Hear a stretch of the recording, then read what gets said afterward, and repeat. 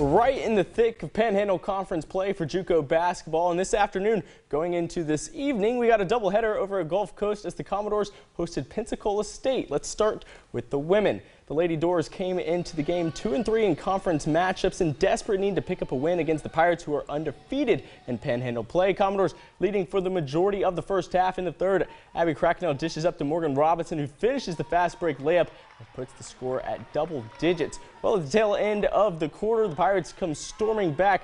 Kajaya Campbell's in the bangs a corner three, and we go into the final break with a 7-point ball game. In the fourth, it's Pensacola's defense making sure this one goes down to the wire. Deborah Redmond gets the steal and finishes in transition.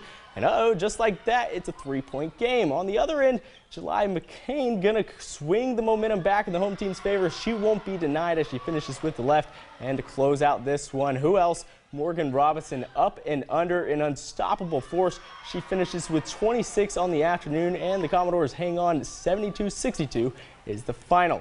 Heading to game 2 of the doubleheader, the Gulf Coast men come in at 2-3 in Panhandle play. Again, a much-needed win to keep up with Northwest Florida State. Opening up the scoring for the Commodores is going to be Trayshawn Wilson. He receives a nice bounce pass going backdoor and finishes with ease. Doors up 2-0. Next possession, Taurus Watson, he's going to be aggressive going to his left, drives, uses the contact for balance, and then smooth off the glass finish.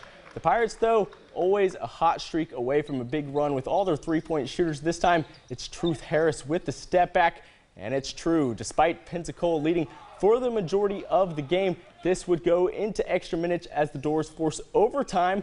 The Commodores pull it out in thrilling fashion. 67-63 is the final score.